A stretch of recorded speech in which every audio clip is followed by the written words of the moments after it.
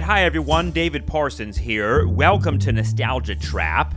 This is another entry in our ongoing series we call Housing Trap, in which our good friend Andrew Schustek talks about housing in New York City and the wider world with some of the foremost writers from the left side of the political spectrum, I would say, on the housing problem and how we approach it. I have learned a lot from these episodes. This is like a real education, I think, in what's really going on with housing, both in New York City and beyond. If you want to check out all of these episodes, they're collected on our Patreon page. I'll put a link in the episode description. But this episode is a discussion with our friend Samuel Stein, who's written a piece in the New York Review of Architecture called The Social Housing Question. It's out right now. And this is sort of like the magnum opus of Sam's housing work, in which he is sort of trying to put together a lot of the theoretical and practical issues and contradictions, which you know we love contradictions on Nostalgia Trap, of a sort of left approach or a social approach to affordable housing. So if you want to go check that out, I'll have a link to that article. You should read it. It's a good background for this interview. But I think they hit a lot of the highlights in this conversation. But either way, the New York Review of Architecture was nice enough to offer us a discount code for Nostalgia Trap listeners. So if you want to go to that link, I'll put that in the episode description as well. The discount code is affordable.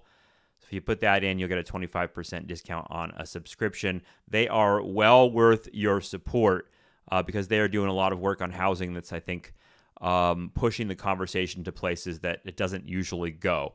And that includes this conversation with Andrew and Sam. So I hope you enjoy this. Go check out all the links in the episode description for more housing education from us and from the New York Review of Architecture. Thanks for being a Nostalgia Trap listener. Here's Andrew Schustek talking with Samuel Stein.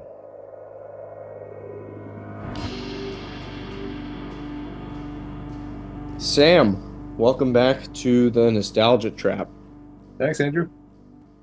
As David had introduced, we are blessed to be able to talk about your latest piece for the New York Review of Architecture, who was very kindly giving us a discount code for listeners of this episode. Check out the discount code that David had said at the beginning of this episode. Let's really make sure that as many of you can read some Sam Stein as possible.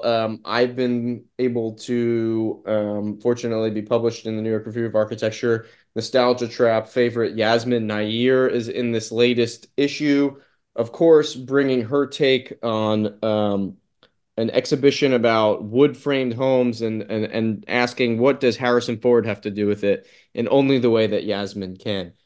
Sam, we're here to discuss your social housing question piece, which as someone who's read a lot of your work, it is certainly the longest, certainly your most complete, and I think there's just an ambivalent, acid tone here, as David and Justin have been sort of talking about, that I really appreciated.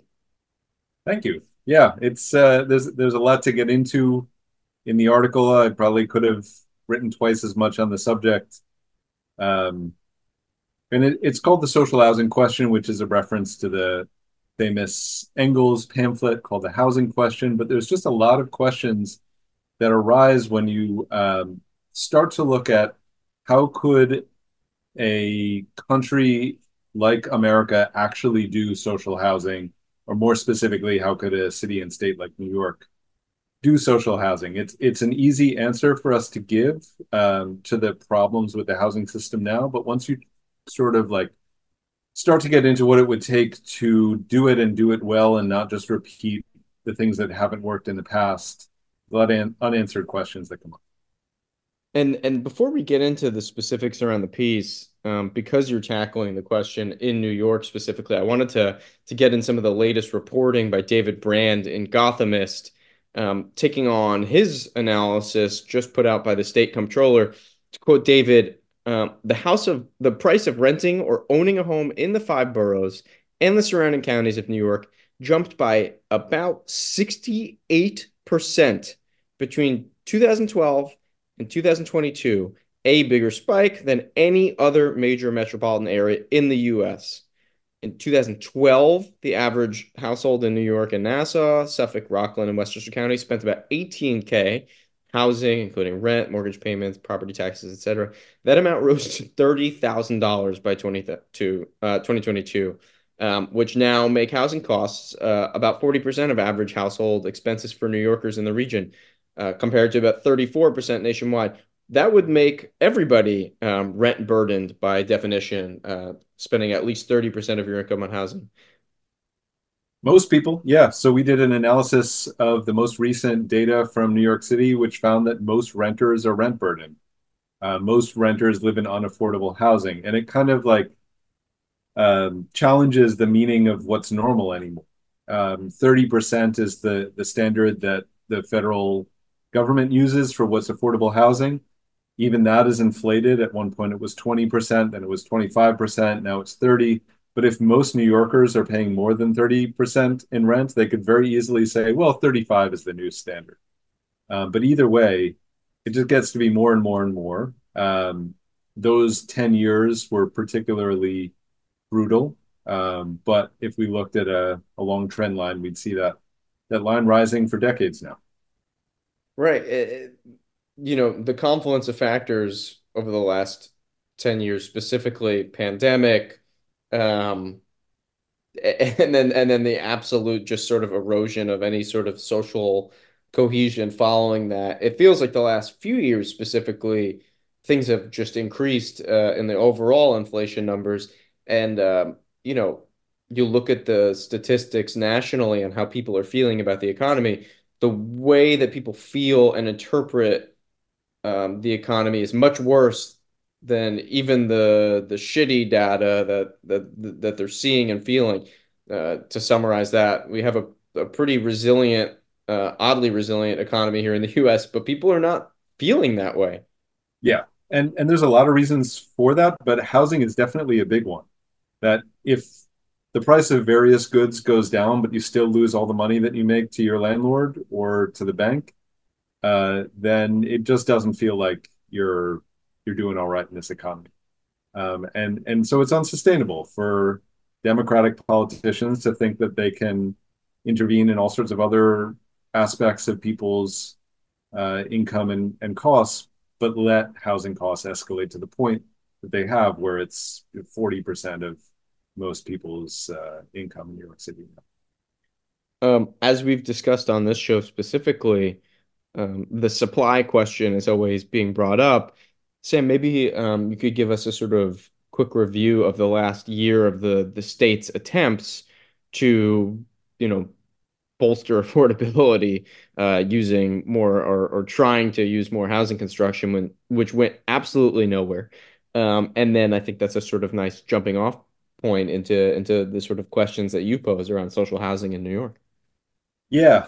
You know, part of the popularity of social housing, part of the reason why people like me and others are trying to push a social housing agenda is to have another way of talking about supply. When the governor of New York talks about housing supply, the president of the United States, the mayor, they often talk about how much housing we're building, but they don't actually mean that. They mean how much housing we're allowing developers to build. And they're mostly talking about land use and specifically zoning. The article that you mentioned at the beginning, which is a very good article by a very good journalist, talks about how the state controller frames that dramatic rise in rent and rent burden in New York City. And it's framed entirely around this question of construction and housing supply. The theory being costs are rising because there's not enough construction. Right. Well, cost rising in the passive sense, that language, as we've discussed in the shows, is fascinating. The way that rents just keep rising, as if some force is just some invisible force is just guiding them along. The rent is the actor in the sentence. I believe Justin would I believe Justin would have a few things to say as an English professor. Sure. Looking at that article, though, I thought, like, Okay, I should actually look at the numbers before doing this interview because we had talked about that article. And so it's talking about the years 2012 to 2022. We have better data for 2011 to 2021 for boring reasons I don't need to get into. But if you look at that time, um, you can calculate how much did the population of New York City grow? How much did the housing stock grow? And basically, in those 10 years, the population of the city grew by 121,000, and the housing construction.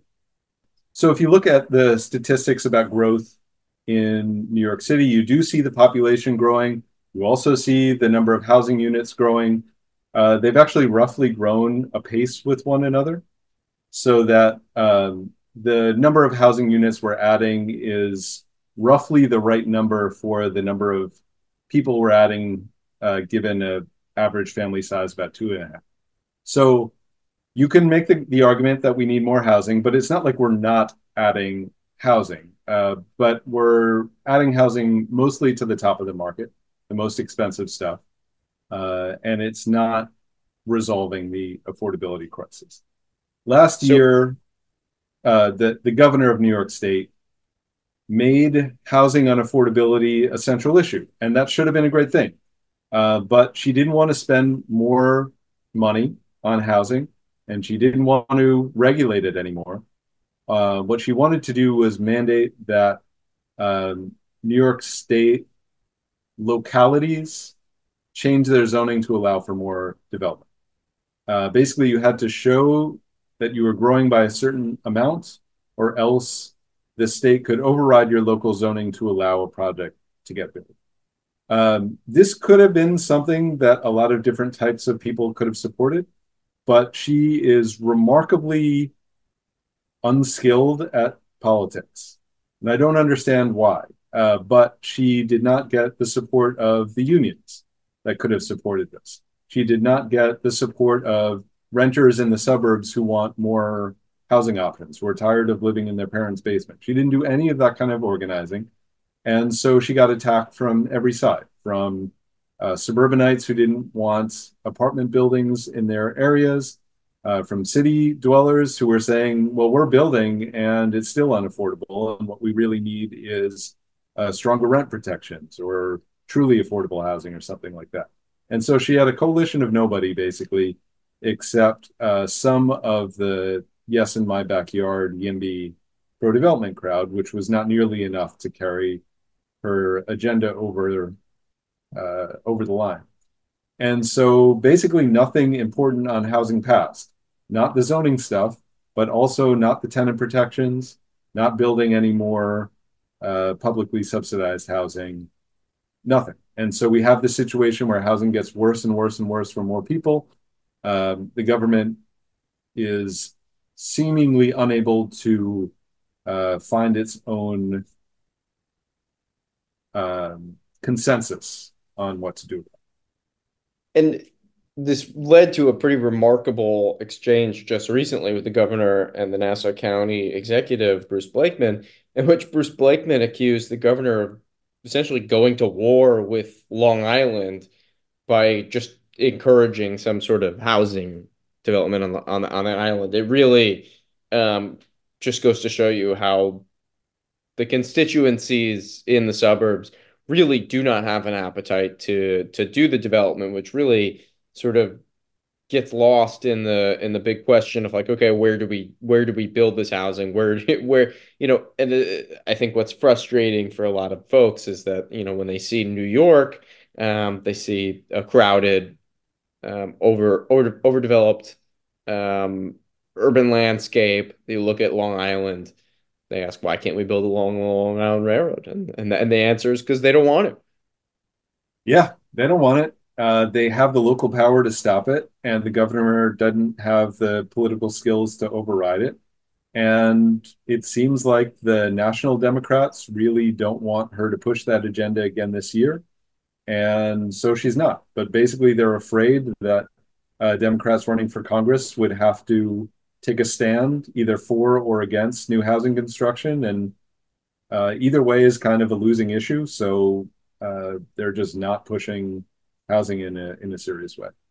Especially now, just given the election coming up, I think that's what we're sort of getting at here is that in such a contentious atmosphere, and given that the margins that Democrats are facing in New York are razor thin in some cases. I mean, this governor, let's not forget, nearly lost to Lee Zeldin. I mean, only a 5-point victory over one of the most extreme Republicans in the country.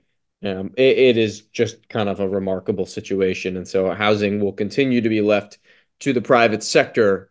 And this is, I think, where you come in your piece on the social housing question on the New York Review of Architecture.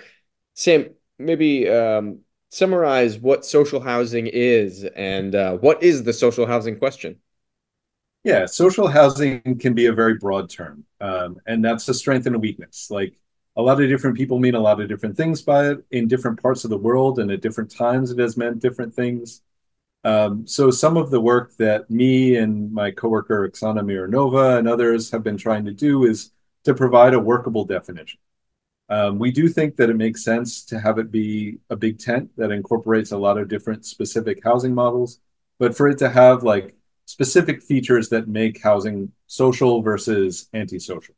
And you might think of that as a spectrum from the most unregulated, profit-oriented housing being the most antisocial to this other extreme. So the features that make housing social housing are that it's decommodified, that residents have control, and that it has various aspects of social equality. So decommodification means that it's not bought and sold on the open market, either by the people who live in it or by the landlord class. And that's a permanent feature. It's not that it's decommodified for a certain amount of time and then it becomes commodified. In the ideal form, it is permanently decommodified housing. Resident control can look different in different models, but it basically means it's not just managed by whoever owns it, which might be a government authority. Whoever lives there has a say over the day-to-day operations of it. And you might think of it as like the fight for workplace democracy. On the one hand, you want the fight for residential democracy on the other. So it could be a cooperative housing model where everybody who lives there co-owns the place, but agrees not to increase the value of the resale. That would be one form of resident democracy. Those owners could sort of manage the place themselves. They could also elect to hire a manager, but if they didn't like that manager, they could fire them and hire somebody else, but it's under the control of the resident. In a rental situation, it's maybe a little bit more complex, but the renters could have either a controlling share of the board of the owning entity, which is how something called a mutual housing association works. It's a nonprofit that owns rental housing, but the tenants of the housing are on the board of the nonprofit. So they're not alienated from it in the same way that other renters would be.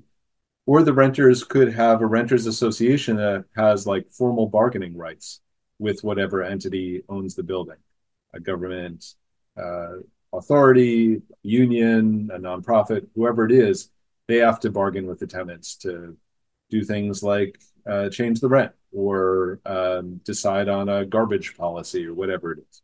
So that's resident control. The third feature is social equality, which has a couple different dimensions. One is equality within the building. So let's say that it's a mixed income building.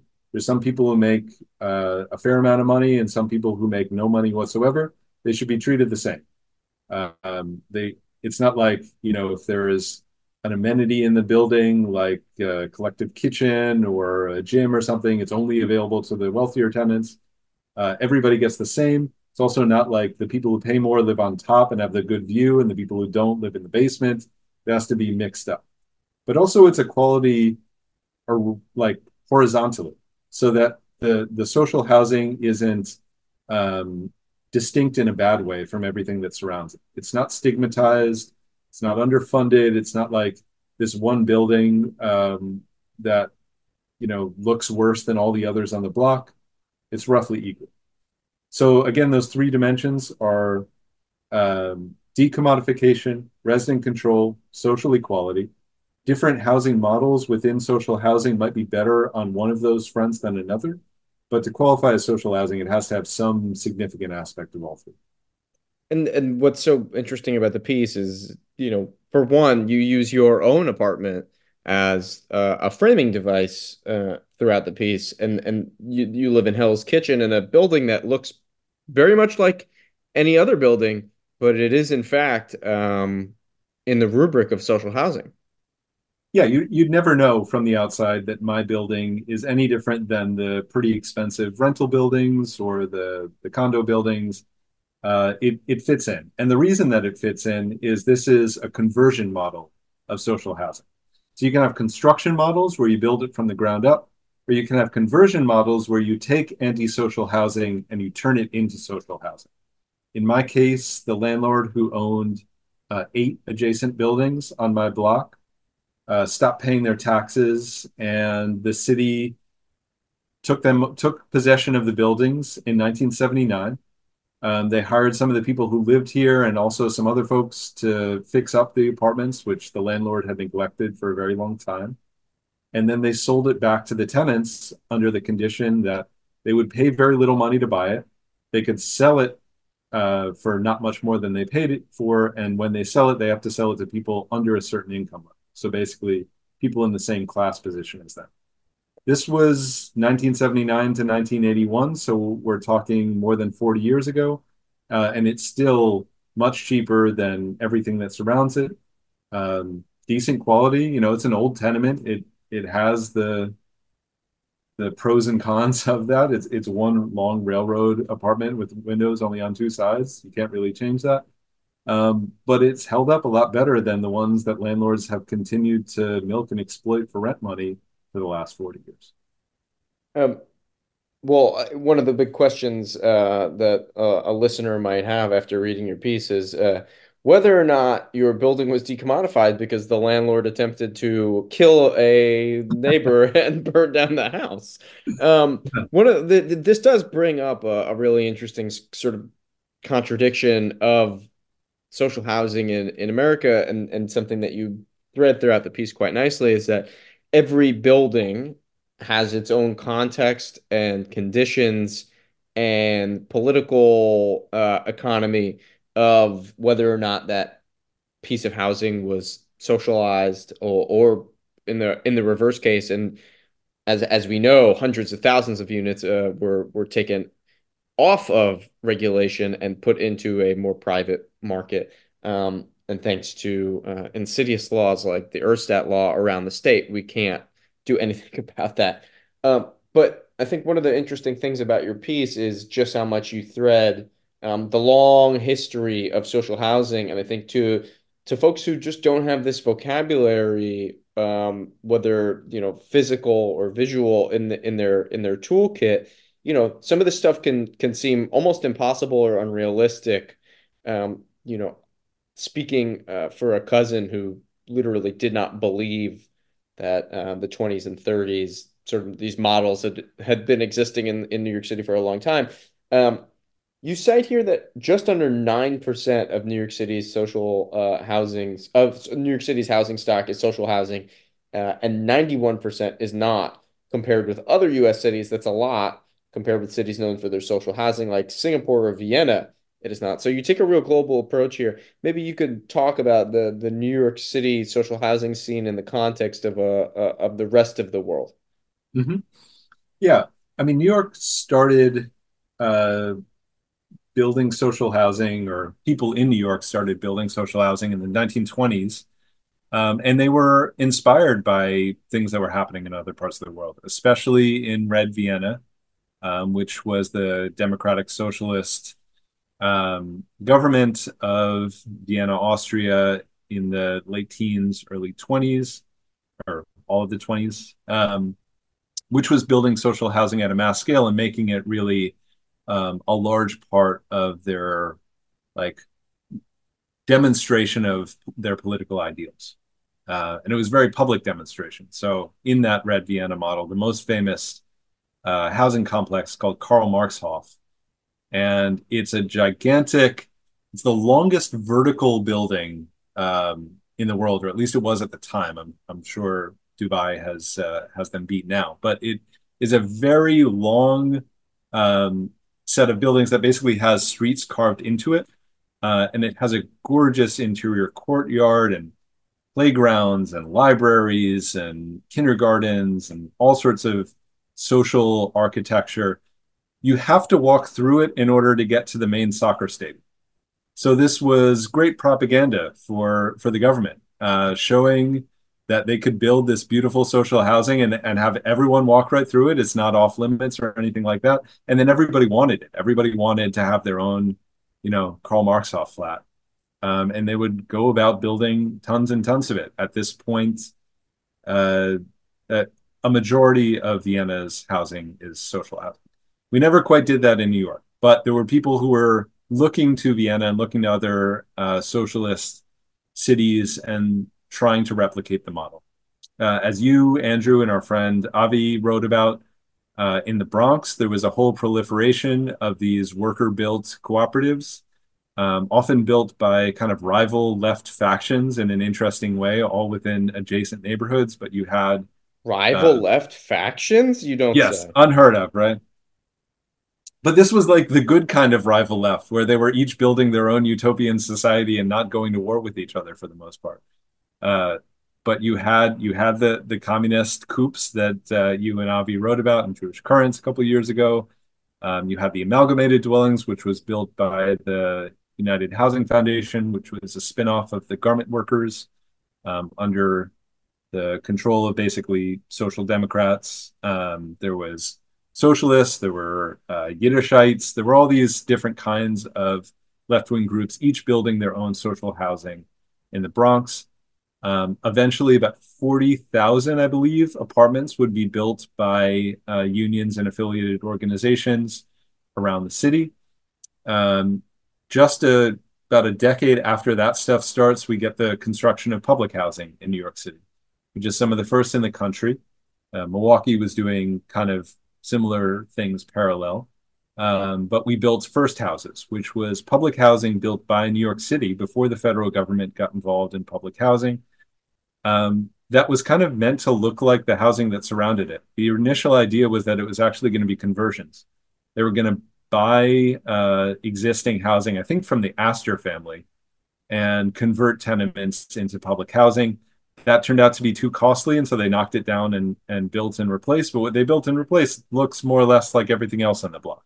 So again, going with that social equality of not stigmatizing this public housing, but making it fit in with the kind of urban fabric. A couple decades after that, New York State starts building publicly subsidized rentals and cooperatives that are meant to be affordable in the long run. Over time, a lot of those rentals become private market and are now very expensive, which sucks. Well, almost all of the co-ops remained affordable, though a few in gentrifying neighborhoods flipped. And then we get to the era of my housing, a time when there was a large amount of landlord abandonment of the housing stock and tenants fighting to preserve their housing as social housing. And so you get conversions. You get the kind of thing that I live in. It's called a Housing Development Fund Corporation. You also have community land trusts being formed in the Lower East Side, which decommodify land and then have the buildings on top of them owned either by the tenants themselves with a long-term affordability contract or by those mutual housing associations I was talking about before, which is a rental where the tenants are basically also the board of the nonprofit. So they don't individually own the apartments, but they control the nonprofit entity that does. So over about 100 years, we have the construction of a lot of affordable social housing and the conversion of a lot of affordable social housing. But it peaks at about 9% of the housing stock. In cities like Singapore, like Vienna, we're talking about more like 80% of the housing stock. We have a long way to go, but there's really nothing else in this country that comes close to 9%. So New York is both ahead and behind the curve.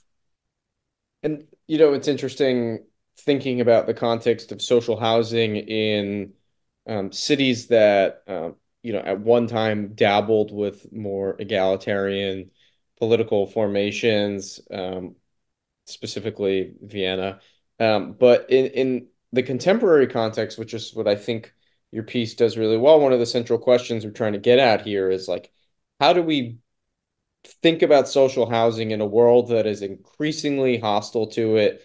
It's the central contradiction of doing something that's decommodified within a capitalist system.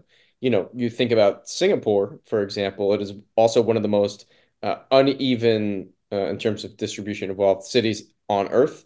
It has some of the ultra elite on the Eastern Hemisphere who are often paying $40,000 just for the right to have a car. That is how much money some of these folks have. But at the same time, this social housing sort of exists within that context. So it's all about how do we think about models and apply them here. And I think what your piece has a really ambivalent tone about, which I think I appreciate so much, is the answers are not very easy to come by. Yeah. Yeah, there's no easy answer for sure. Like you said, decommodifying housing in a hyper-capitalist society, but especially one that has placed so much value on rising housing costs, is going to be pretty difficult. It's going to be difficult to build the political will. It's going to be difficult to sustain the political will, even if we were to win that program once. It's going to take some cultural shifts in what people expect out of their housing. Though in some ways the market is kind of taking care of that. If people no longer think of for-profit home ownership as an option, then alternatives start looking a lot better. And then there's all these kind of thorny geographical questions and political questions about who exactly would do the building of the new social housing, where would it go, how do we think about things like climate change, how do we not repeat the horrible practices of urban renewal in the middle of the 20th century, where we cleared away just as much poor people's housing as we ever built, in a lot of cases a lot less. And other periods of social housing development in New York had going for them either the availability of a lot of land that could be urbanized, like in the Bronx in the 20s, an urban renewal program, which was bad, but which created open space, or a climate of landlord abandonment. So that produces opportunities too if the landlords are walking away from housing. We don't really have any of those things. New York City is fairly well built up. So like you asked before, that could, raise the possibility of building this stuff in the suburbs. But also, like we talked about before, the suburbs are fairly militantly hostile against even for-profit apartment construction, let alone mass social housing. So it's all pretty daunting. To layer on top, another challenge is the legal system. It seems that at the state level or the federal level, you could possibly be running into a number of legal challenges that will either block some form of social housing. We've got the Fair Cloth Amendment, which literally does not allow the federal government to provision public housing at all. And it's unclear whether or not local initiatives would get challenged in the courts if they tried to do their own thing. I mean, there's literally a law on the books in New York State that local municipalities cannot form their own rent laws. And so everything needs to be done in Albany, where there is very little interest in doing such a thing, let alone, passing good cause, which would just allow tenants to stay in their homes. Yeah, I mean, I don't want to go up to the Supreme Court defending my vision for mass social housing, certainly. It's not unconstitutional, and like we talked about, there is a history of doing this. So there are ways to do it. A lot of it involves paying a lot of money to whoever owns the land and buildings right now, though. And so basically, if the state is going to take property by eminent domain, they have to pay out the fair market value, and the owner can challenge if they lowball them. So, a lot of people look at the vacant luxury condos of a place like Billionaires Row on West 57th Street in Manhattan and say, well, let's take those. Let's move the homeless into those vacant units. There's enough to house everybody right there. If we did that, we would have to come up with billions of dollars to pay out all those billionaires to take their property, or else we'll end up in the Supreme Court and we'll lose. So it's not impossible. It would take not only a great amount of political will, but also a huge public dollar payout to like the worst people in the world.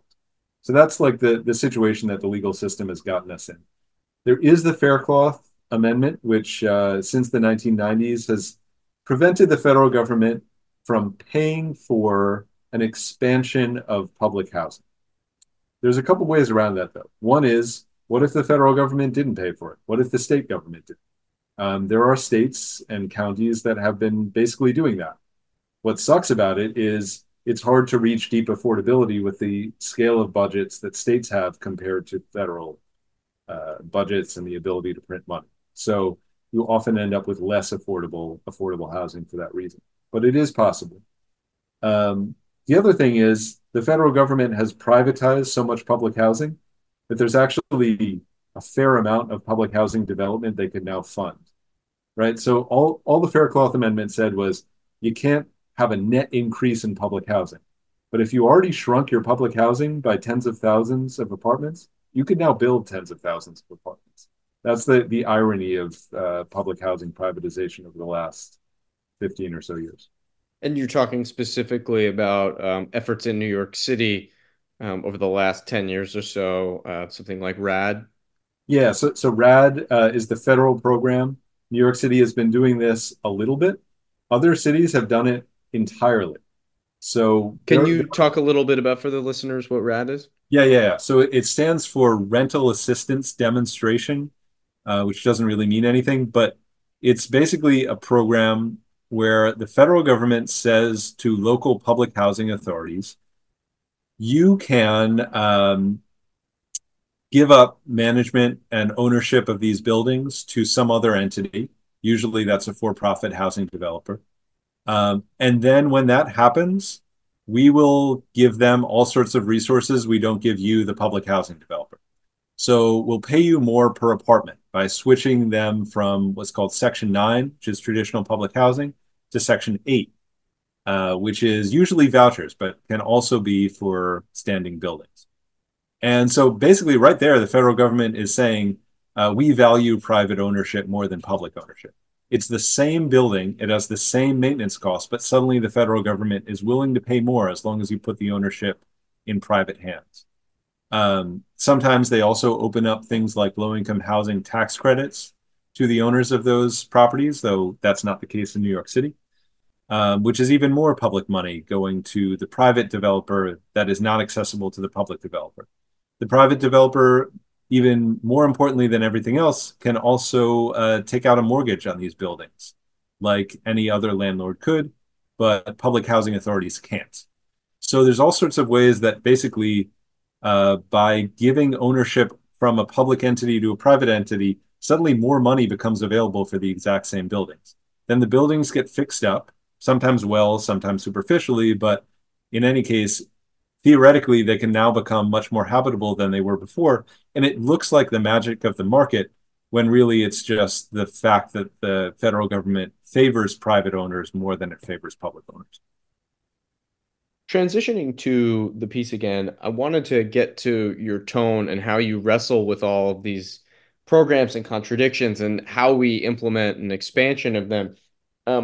Having been familiar with your work, this is not so much a turn, but an expansion on a real sort of nostalgia trap theme here of just sort of not so much throwing your hands up, but really making the reader grapple with difficult questions. And I want to quote you here. The kind of state that can equitably and efficiently parse out that kind of program, social housing, while also competently executing the functions of social housing production and the management is, to say the least, not the kind of state we have today. I often need to remind myself of the difference between the state in the abstract and this state we have today. The state could do all of these things we discussed here: seize property from bad landlords, build social housing in the suburbs. This state, as we know it today, in New York City, New York State, or the United States of America, will do none of them. And I want to quote another line here just shortly after that is going back to the Red Vienna program, which established this paradigm starting in 1918, was damn close to a revolutionary outcome, coming into the existence only after World War I, the fall of the Austro-Hungarian Empire, and the Habsburg monarchy, the rise of socialist movements throughout the continent and around the world, and the country's first ever popular election. It might have been an electoral achievement, but it was an election that looked pretty different than anything in New York's next mayoral or gubernatorial races. It was then overthrown by one of the most horrifyingly violent regimes in human history, only to be moderately rebuilt after the Second World War. This is not just the stuff of door knocking and persuasion. On glum days, and let's be honest, that's most of them for me as of late, it's hard to see how the political repertoire we've developed in New York might lead to the scale of change capable of delivering the mass social housing we need. Yeah. Okay, so let me first say for listeners who haven't read the piece yet, I am very much for social housing. I am I think is that much is clear. I, and I dedicate most of my time in my work to fighting for it. I'm just trying to be realistic about why it's so hard.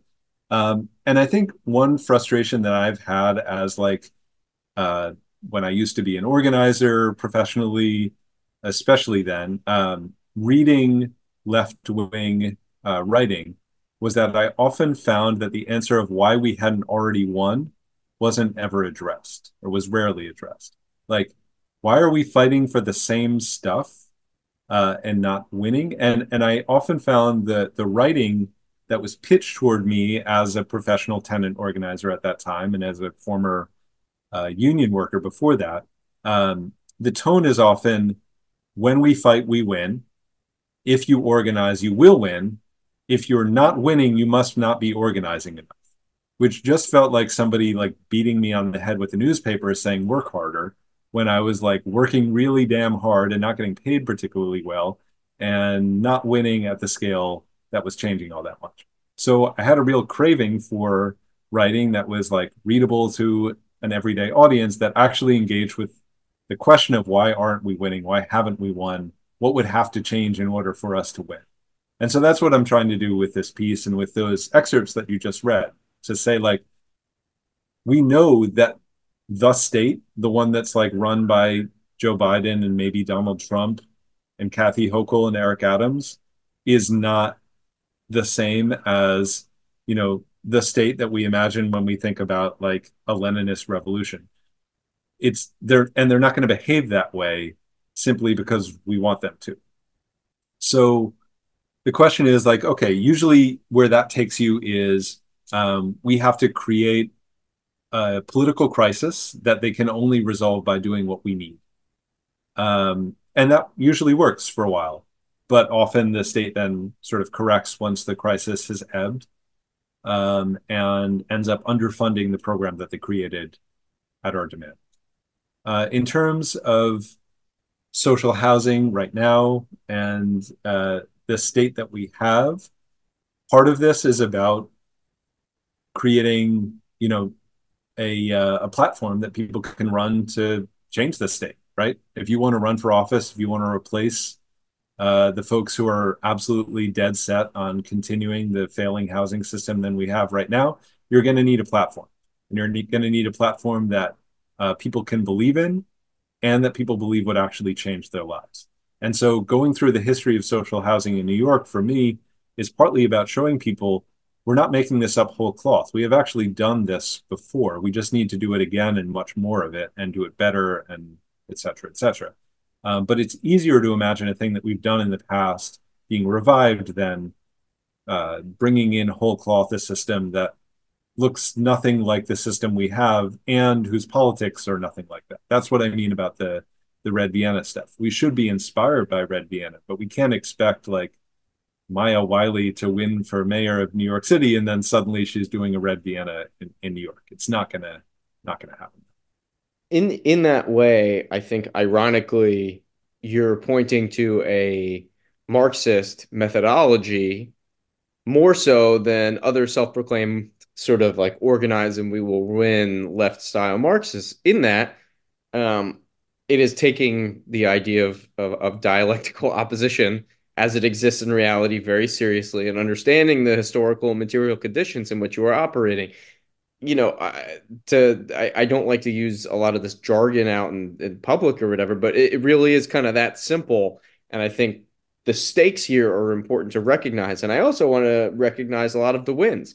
Just a few years ago, thanks to the hard work of housing organizers, especially our friends Sia Weaver and State Senator Julia Salazar, under Andrew Cuomo, some of the biggest rollbacks to rent regulations were undermined, and we got some big victories there. But now, it's at the same time, looking at the program a few years later, some of these laws are just being flat out ignored. Some landlords are refusing to even register the fact that they have rent regulated apartments under their um, under their watch to the state's authorities. And this government does not have a lot of incentive to do much about it. Um, how do we manage that contradiction, which I think the Nostalgia Trap podcast is often dabbling in this sort of like schizophrenic. We have to have some sort of vision, but at the same time, we have to recognize how hard things are and be realistic with ourselves. What do we do with that, just emotionally and personally? Yeah. Well, so 2019 was a tremendous legislative victory for the tenant movement that was really decades in the making. But the agency that enforces that law took years to just put out their interpretation of it. It's called the regulation. So there's the law, and then there's the regulations. The regulations say, how are we actually going to do this law? Some of it is very clear and took effect immediately. Some of it is subject to interpretation. The housing agency is essentially controlled by the governor. Um, you could say the same thing about our housing agency at the city level is essentially controlled by the mayor. So this is part of understanding where we're at politically right now. We've built enough power to pass some legislation that we could not pass for 30, 40 years. That's tremendous. That is because of both electoral and uh, extra electoral organizing that's been going on in housing, in labor, and environmental movements. And we've passed some extraordinary bills. So, like, there's this tenant protection bill from 2019.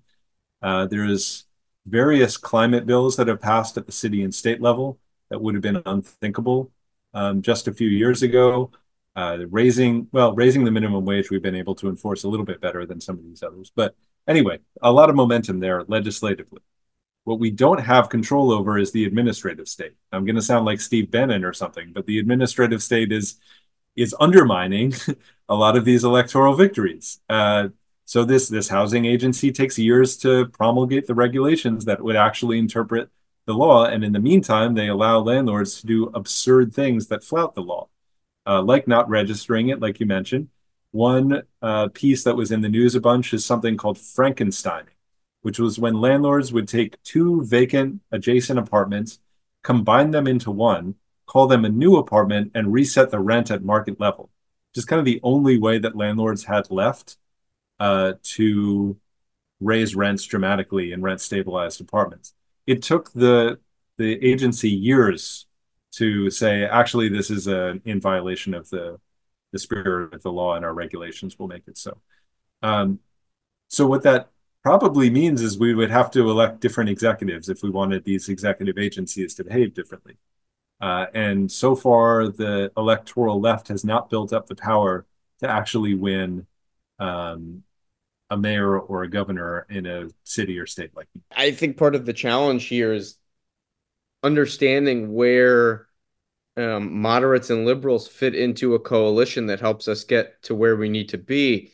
It seems like a very tenuous place right now, given the genuine disagreement among seriously vital questions around construction, around gentrification, around displacement, around the supply question, and especially around social housing. I think part of what, looking at the long lens of history here, um, there is a hostility to social housing in the long view Mhm. of a private construction in that, developers were fighting against NYCHA before it was even an idea. And then as it was being implemented, it was being watered down thanks to lobbying efforts, both, political ideology. You had dead in the wool psycho developers who really believed that this was communism in a time where the USSR was a thing. And then you also have just expedient, this is going to eat into my profits. I can't let this happen. I think looking at that long view of history, it is difficult to build coalitions with nominally well-intentioned and left liberal developmentalists who believe that lots of new construction will get us to where we need to go. I think making partners out of developers who, some seem to be ambivalent towards the whole thing. You want a little bit of social housing, go for it. But at the same time, we're seeing that they're not even building right now without their tax breaks around 421A. Um, this is all a long way of saying it seems really, really tenuous to build a coalition of moderates and liberals. I don't know how we get there. But organizations like Housing Justice for All seem to be pointing away and organizing around tenants' rights seem to be one of the only ways forward. Yeah. Housing Justice for All, for those who don't know, is a coalition of, I think, about 80 organizations around New York State that's fighting for tenants and for homeless New Yorkers. And it does include groups with a pretty wide center to far left political ideology, and it does so carefully and takes a lot of work to maintain that coalition, but it's pretty vital. And it's proved to be politically potent in part because it includes not just a diverse set of ideologies, but a geographically diverse housing movement and multiple types of housing. So one part of that 2019 tenant law that we talked about earlier was about manufactured homes or mobile homes. And we were able to identify that some of the same private equity schmucks who were buying out rent stabilized apartments in apartment buildings in New York City were buying up the land that trailers are parked on in upstate New York. And we could get a coalition of um, poor and precarious semi homeowners upstate with downstate renters. That is less about like far left and moderate seeing eye to eye and more about different types of people seeing that they were being screwed over by the same entities and that some of the same legislative solutions could apply. So maybe there's something there to build on. There's also the success and popularity of some of those older social housing models.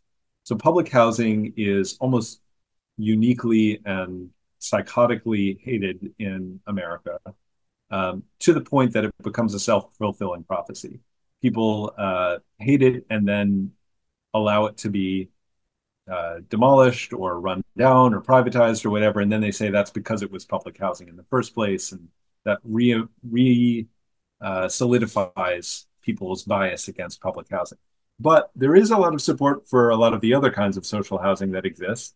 And a lot of people recognize that the main problem with it is that it wasn't all permanent. So Mitchell-Lama housing is extremely popular in New York City and New York State. That's stuff that was built in the mid 20th century through a state subsidized program, created these limited equity cooperatives and subsidized rentals. There's a long waiting list to get into those.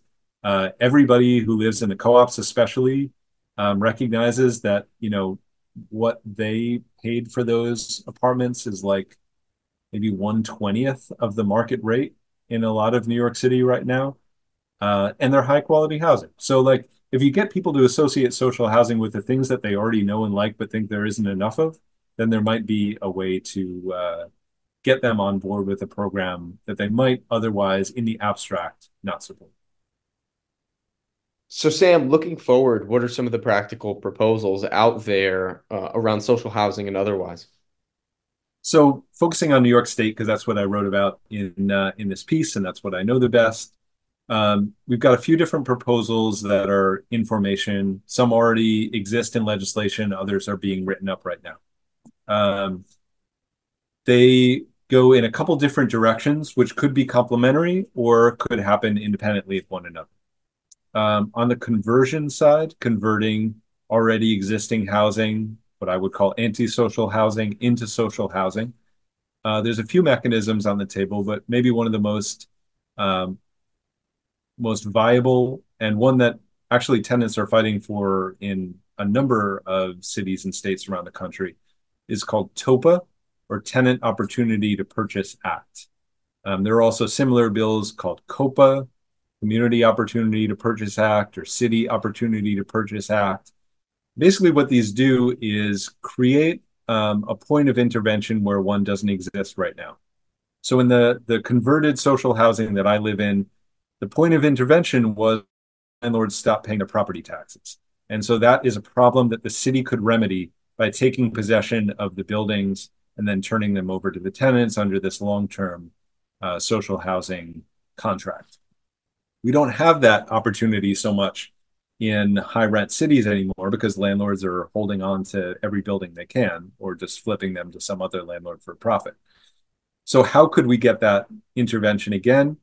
Well, with a bill like these Opportunity to Purchase Acts, every time a rental building is sold, the tenants or the city have an opportunity to buy out the land.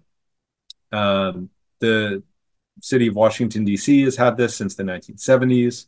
San Francisco did this a couple of years ago.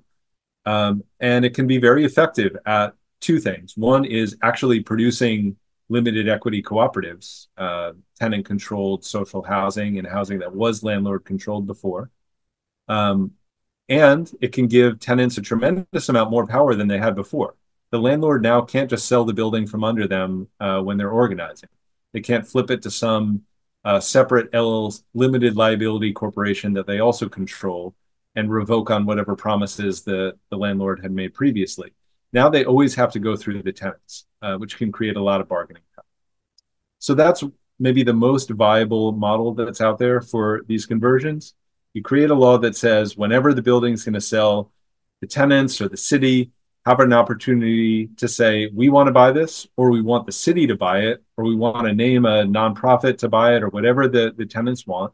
And then you have public money available to do it as long as they abide by these social housing guidelines of decommodification, resident control, social equality. That's conversion. Then you've got this question of construction. How are we going to build new social housing? How are we going to actually do the supply side solution that the market doesn't do very well, even when zoning has been reformed? So this probably looks like the creation of something called a social housing development authority, which would be a new public entity that exists solely for the purpose of building social housing. It could initiate its own bond financing. It could override local zoning. It can do all these things that state authorities are empowered to do that local governments can't, and that the existing housing agencies won't. A social housing development authority could be really prescriptive, and it could say, you're going to build housing for this mix of people making this much money to that much money. It should go here, here, here, and here. Or it can be more general and just say, the Social Housing Development Authority is going to build social housing. What that looks like in, a poor Rust Belt city is going to look different than what that looks like in Midtown Manhattan, and it's going to have the flexibility to do either. The Social Housing Development Authority could also be the purchaser of all those tenant opportunity to purchase buildings if the tenants want. The tenants say, we don't necessarily have the wherewithal to run this building, but we want the Social Housing Development Authority to buy this and to run it as social housing. There will be an entity that's there and capitalized and ready to do that. So those are the kind of two models that are on the table. They're totally compatible, but they could also happen independently of one another if the politics, allows for one but not the other. Sam, you've undermined yourself in that you provide a way forward even when you leave your readers a little hopeless. Vote Stein 2024. Don't tempt me with a good time. Sam, thanks for joining us. Thank you, Drew. Well, okay, my friends, I think that's going to do it for Nostalgia Trap / Housing Trap this week. I want to thank Sam and Andrew for having a really great conversation that I learned a lot from. I hope you did too. There are lots of links in the episode description, including the New York Review of Architecture piece that Sam and Andrew are talking about this week, and our Patreon page, which has all of the Housing Trap episodes collected if you want to go down the rabbit hole with Andrew into the New York housing world. There's a lot of fun stuff there, so go check that out. We appreciate it. Hope you have a great week. Talk to you later. Bye-bye.